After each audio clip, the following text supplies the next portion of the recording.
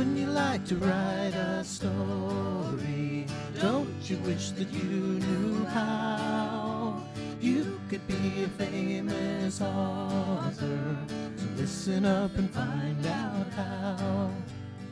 Hi, my name is Liz Shanks, and I'd like to welcome you to a story time we're calling Listen, Learn, and Grow.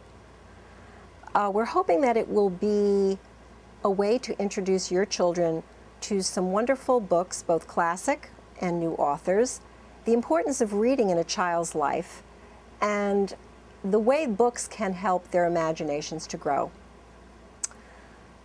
Books have been a source of entertainment and imagination long before there was internet, video games, TV, even books themselves. Children use their imaginations as a form of entertainment. Every time a child picks up a book, his imagination goes along for the ride. Books are so very portable. They can take a child anywhere, and that child can take that book anywhere. It's a lifelong learning experience that begins now. That is, books as tools for learning and entertainment. And we're hoping that Listen, Learn, and Grow is going to become a tool that you parents can use as an asset for helping your child to become a lifelong learner and reader. And so do you kids. Let's get started. I can hardly wait. You are an essential part of this. A book is just a book until someone picks it up and opens it and reads it. Otherwise, it just sits there. It's an inanimate object. And so to have students that are willing to sit here and listen to a story, to bring it alive, is a wonderful, wonderful thing. And that's what we're going to do today. The first book that we're going to read is a story about a rather odd woman called Virginia Vincent Folsom. And she's rather eccentric, meaning she's a little quirky. You know, she's not kind of run-of-the-mill. One of the things that's quirky about her is she's got a companion, and her companion is not a human companion. It's a pet pig, who she calls Petunia. And her name, instead of Virginia Vincent Folsom, people call her Ginger. Now, Ginger has a motto: you are what you wear. And we're going to find out how when Virginia leaves her pet, Petunia, alone, how that motto, you are what you wear, gets both of them into a whole lot of complicated trouble.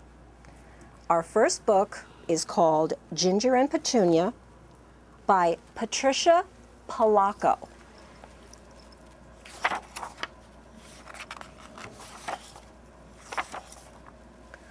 Virginia Vincent Folsom is a very elegant lady. She lives in a scrumptious house in a very exclusive neighborhood.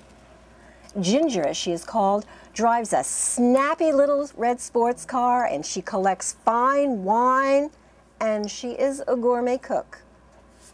And clothes, beautiful clothes, are her passion. You are what you wear, she always says. She's also a brilliant pianist who gave up the stage to teach a dazzling array of musical prodigies. That is, children and young people who have a special talent for music. She accepts only the most promising of young musicians. The waiting list is endless to get in to see her.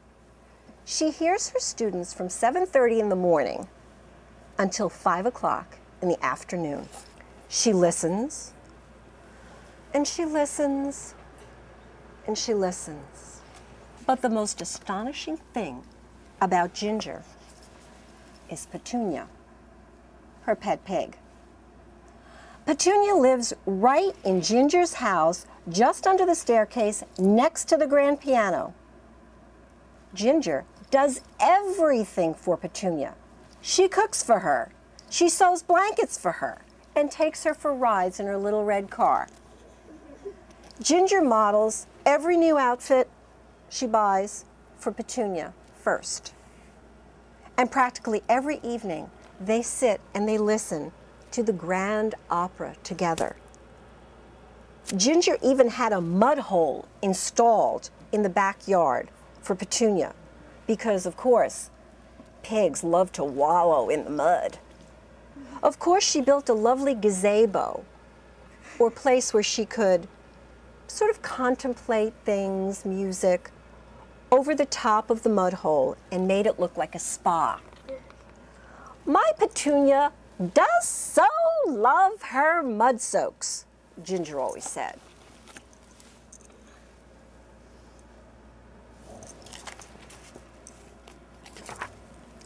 One day, an engraved invitation arrived for Ginger all the way from England. "I've been invited to be the guest soloist at the International Congress of Pianists in London," Ginger trumpeted. Ginger was beside herself with excitement. "But I will have to leave for England tomorrow, and oh dear, there's no food in the house and a whole week of lessons. They'll have to be rescheduled, and there's all sorts of social obligations. And you, Petunia, who is going to take care of you?" cried Ginger.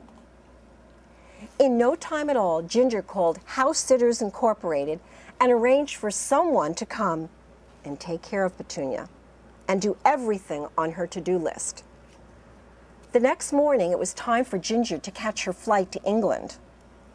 "Well, my dear Petunia, I will miss you so very, very much," Ginger whispered as she kissed the pig's snout. "Someone will be here within the hour to take care of you. I will be back before you know it."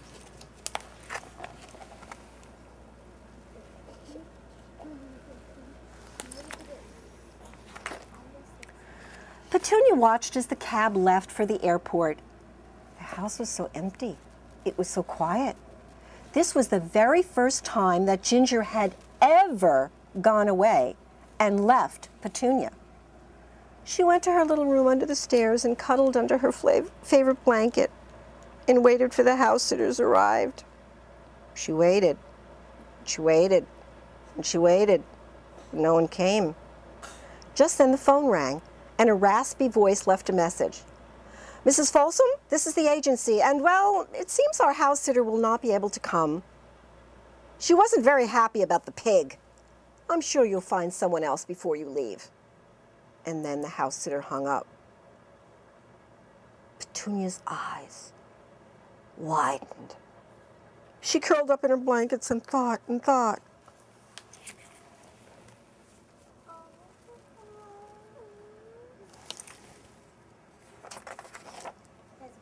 After Petunia thought for the longest time, she went to the kitchen and she peered into the refrigerator. It was practically empty, just as Ginger had said, but there were a few vegetables in the crisper. 3 eggs, some flour, a half a quart of milk, and a bottle of rare wine. A smile crept across Petunia's face as she put on Ginger's apron. She chopped the vegetables as she had seen Ginger do so many times, and she sautéed them in a perfect vintage virgin olive oil, just the way Ginger had shown her.